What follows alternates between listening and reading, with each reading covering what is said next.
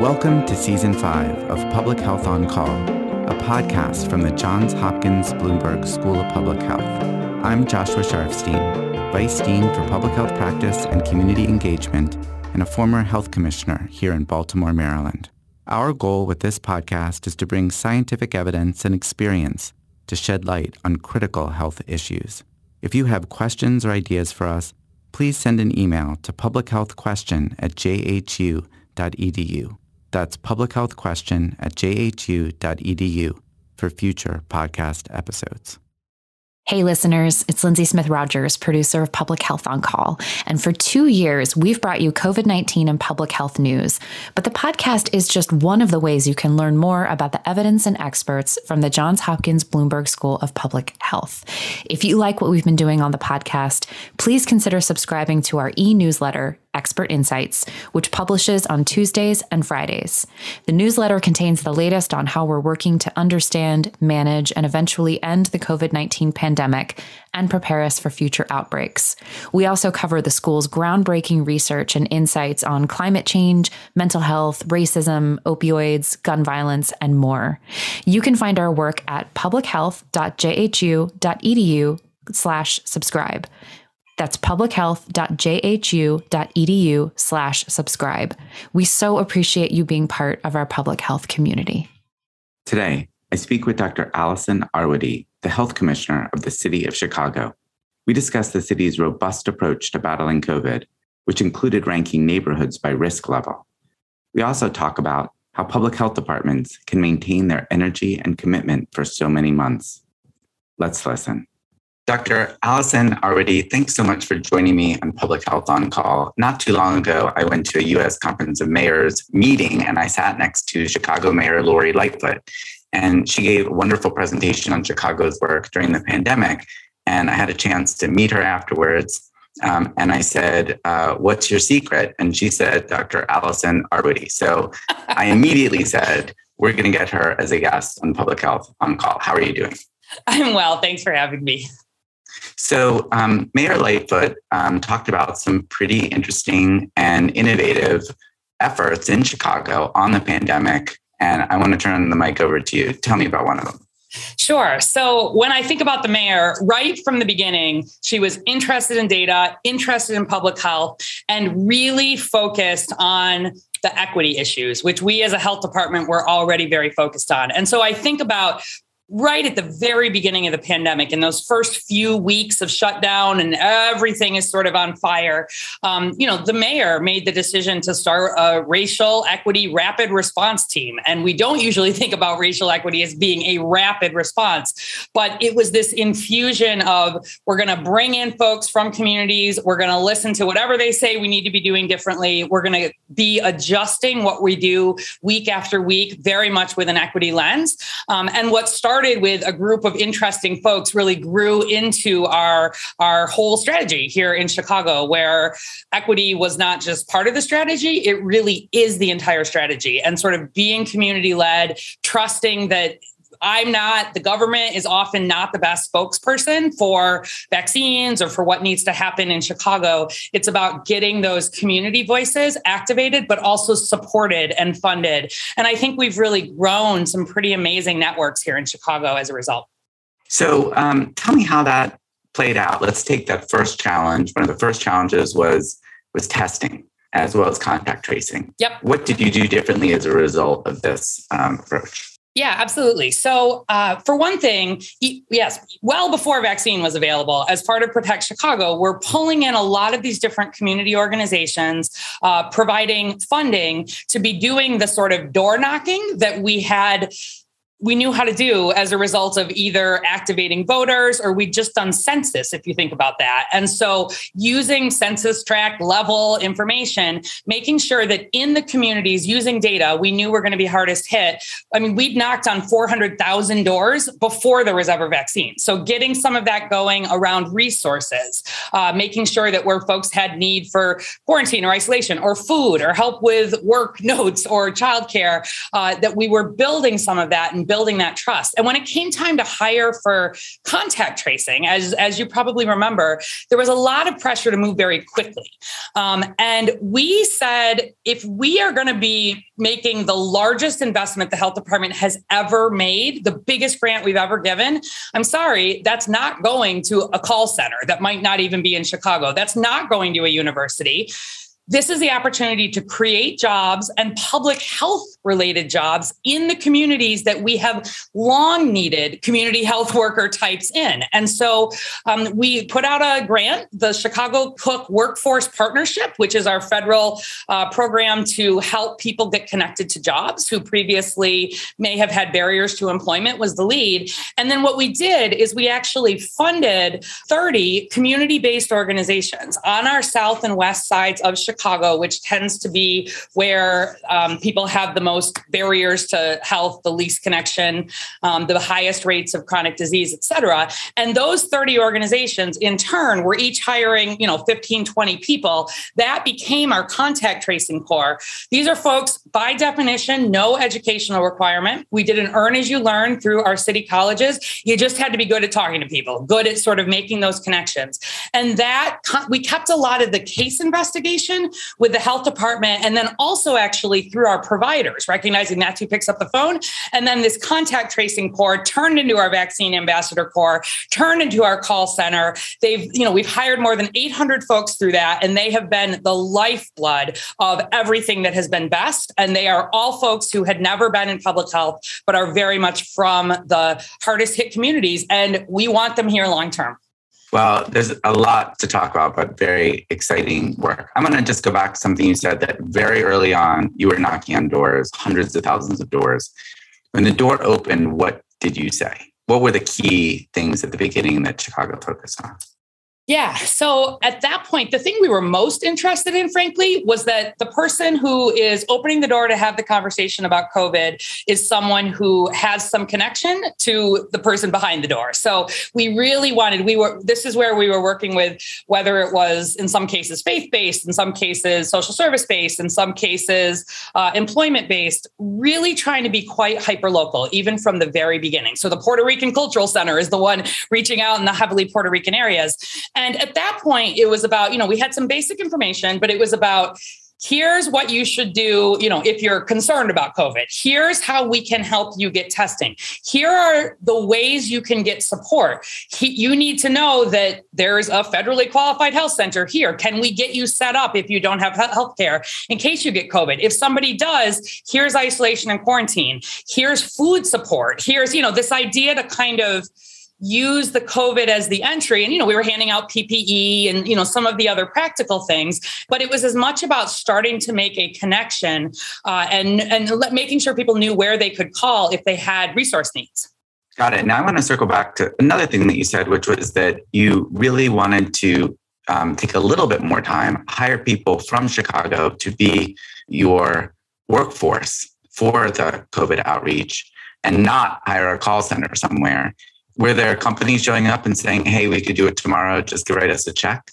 Oh, yeah, lots of them. My email was full. The whole country was looking. We'd just gotten money from the federal government. The whole country is trying to sort of stand up contact tracing. And there were a lot of opportunities. The state used more of a call center approach, et cetera. And I recognize that's the quickest way to get it done. But I wasn't interested. We weren't interested in just sort of having somebody on the phone. Now, the mayor said something about this at that event that I heard her speak. And she used a phrase which she said was her own personal mantra during the pandemic. And it started like this: no temporary scaffolding. Okay, I'm just testing to see whether that was true. So no temporary scaffolding. What did that mean? How does that apply to your approach to contact tracing?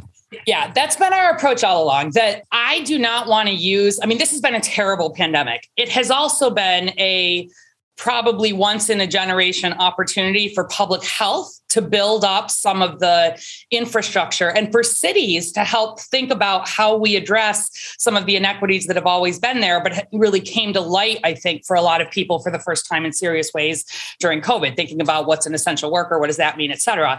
And so all along, my team has worked very hard to say, not just what do we need this week or this month, but what does this look like in the future? I have a really good emergency preparedness team. We were in better shape than I would argue just about anywhere in the country leading into this, having millions of, the masks, the N95 for hospitals and store, et cetera. And that team and others have really been charged with thinking about down the line, even in a multi-year way. And so for that contact tracing, for example, yes, the contact tracing money, of course, will end. As we were getting some vaccination money, we transitioned sort of that group into our community COVID response corps. They're continuing on, we now have a completely Chicago-based call center that are still people from those neighborhoods, right? So we've been filling the needs that we have. But long-term, we've set up these Healthy Chicago equity zones. The whole city is divided into 7 regions. We're funding lead organizations, in some cases a healthcare organization, in some cases a social service organization, in turn are funding small community-based organizations in every community. They've been doing vaccine, but they're getting funded longer term with other funding we've received. They're each choosing a sort of public health chronic disease issue, whether it's breast cancer mortality, food access, and building this sort of community muscle and infrastructure. So all the time you're working on these public health issues. And then if you need to, for a pandemic or an emergency, you can convert some of that heavily community-based workforce into what the city needs long-term. This is, we've told them this is our long-term plan, really for community engagement at the health department. And it started from COVID. Got it. So instead of just writing a check to a company that would come in and go away right away when the money's gone, you are looking forward to having potentially hundreds more people from Chicago, community health workers, in a sense, involved in all kinds of activities to make Chicago a healthier city. Right. And in the same way, I don't want us doing the work of let me call and just see if we can get you a vaccine if we're not also working to say, are you connected to healthcare, right? If you're uninsured or what are your issues there? Let's get that sorted. Let's get you connected to your federally qualified health center. Do you have chronic diseases? Can we get those under control? What else can we do sort of in your neighborhood? Really thinking about the long term here. We had Chicago Department of Public Health before COVID. We were completely set up as a department to be focused on the racial life expectancy gap in Chicago. Black Chicagoans before COVID live about 9 years less long than white Chicagoans. That's completely unacceptable. It's preventable, but it takes this sort of focused work. And so in the COVID response corps, something like 63% of the folks who were hired were Black in that group, which is more than double what that percentage would be demographically for the city of Chicago. But that's where we need the most work. That's where we need to, work together to build the trust, get the resources. And so it's about economic development at the same time as sort of public health growth. And it really fits into the mayor's larger agenda for the city. Now, I'm sure there have been challenges along the way. Many cities have experienced misinformation, disinformation.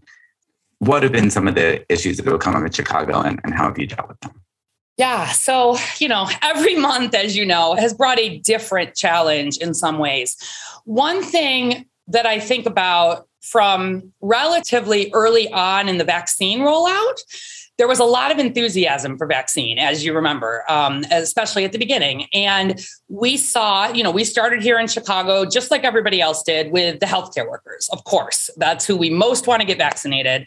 And we're working hard to get healthcare workers vaccinated. But we were seeing in that data that same sort of racial gap that we were concerned about. And our early data, both starting with kind of those healthcare workers, and then as we moved into seniors, was exactly the opposite, right? Of what sort of an equity focus, make sure that vaccine is getting into communities. So of course you want all your healthcare workers vaccinated, no question of that. But we were worried about what this was going to mean long-term.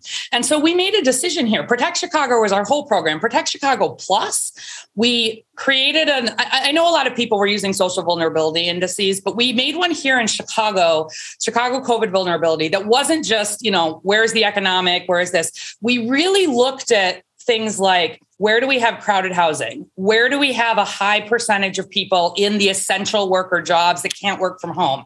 We looked at some of our anonymous mobility data. So we knew where in the city people had been able to more or less stay home and hadn't. We looked at where people in Chicago reported they had primary care physicians and didn't. And then, of course, we looked at COVID burden. So 77 communities in the city, low, medium, or high vulnerability. The highest 15, we said at the time when the entire world wants vaccine, these 15 communities, A, they get extra only for people in these communities, and B, everybody over the age of 18 gets a vaccine now in these communities at the time when you had to be 65 or had some, in the rest of the city. And let me tell you, these are not the communities that typically go first, if you know what I mean. They're not going to be the ones to raise their hands first. And boy, did we get a lot of pressure for that, because it's one thing to sort of talk about co-prioritizing. It's another one to say, these are the communities most driving our outbreak. These are the communities from an epidemiologic perspective and from an equity perspective. We want to get on top of this in the city, getting these folks vaccinated, including the ones who are out working every day. And so that was a major pushback, city council, et cetera. But it was the right thing. And it's sort of this putting your money where your mouth is when it comes to equity and prioritizing what you need to for public health. Were you able to see the effect of that strategy? Yeah, we did. Yeah, we saw really good, some of these same communities were the ones where we'd done a lot of the door knocking. And as we were making it available, first you see good uptake, right? You start to see this improvement. We're at a point now in Chicago where Latinx adults are as likely as white adults to have been vaccinated. That is not at all where we were, right, when we were starting. We're still lagging somewhat on Black Chicagoans, but we're making progress. And some of the other things, we've initiated a at-home vaccination program. So that's another thing. We saw that Black Chicagoans sometimes were not coming out to pop-up events, et cetera, did focus groups, did work, started with a small program for homebound folks, expanded it to seniors. And since last June, anybody in the city of Chicago, any age, we will bring vaccine to your house Monday through Sunday, morning, afternoon, or night. We'll vaccinate up to 10 people. And the highest uptake that we have seen of that is in the neighborhoods where we most needed to see improvements in vaccine. So it's been this what works, what doesn't work, and then trying to quickly change your strategy to meet the goals that are needed. And sometimes the things you think are going to work are not the things that work, and vice versa. That is very, very interesting. Let me just ask, personally, this has been very hard for a lot of health officials. I'm sensing that lack of energy is not your biggest challenge. That's true. But I wonder how you have been able to sustain this level of energy for 2 years in the pandemic. Yeah. So, one thing is, this is what I have most been trained in the world to do. I did epidemic intelligence service with CDC. I've always been sort of an infectious disease interested person. I still remain very intellectually interested, even though it's been physically it's been obviously just a really difficult time. My team is amazing. And then the other thing, and I think it's important to say this because I do not at all take for granted. I know you started out by saying you were sitting next to the mayor. I think what I've seen in this country is a lot of times politicians only want to own the good news. They want to stand up when it's time to take the mask off. They want to stand up when we can reopen and things are good. And if things are not good, I've seen a tendency to sort of point to the public health system or leaders as the bad folks, right? The ones who are making us do this. And, here in Chicago and broadly in Illinois, I feel like I've been able to sort of co-own both the hard and the happy decisions in a way that has felt supported. And yes, it's been really hard in a lot of ways. Yes, I have 24/7 police outside my house because I've had a lot of negative issues going on. But at the end of the day, I'm excited that we've been able to take this terrible pandemic. And over these last 2 years, we've not only been responding to the moment, but we really are getting some stuff done for the long term here. That is what we need to do as a city for Chicago. Well, I now fully understand why Mayor Lightfoot is so proud of the work that you've done during the pandemic. And I just want to ask you this final question, in rapid fire form. What are you most proud of Oh, I am most proud of my team, 100%. They have shown up day after day, done 2 and 3 persons jobs, and just gotten it done in creative and flexible ways. And we would not be here without the folks at CDPH. Well, Dr. Arwady, thank you so much for joining me today on Public Health On Call. Thanks for having me. Public Health On Call is produced by Joshua Sharfstein, Lindsay Smith-Rogers, and Stephanie Desmond. Audio production by Niall Owen McClusker, Matthew Martin, Spencer Greer, and Holly Cardinale, with support from Chip Hickey. Distribution by Nick Moran. Production support from Catherine Ricardo. Social media support from Grace Holz Fernandez. Thank you for listening.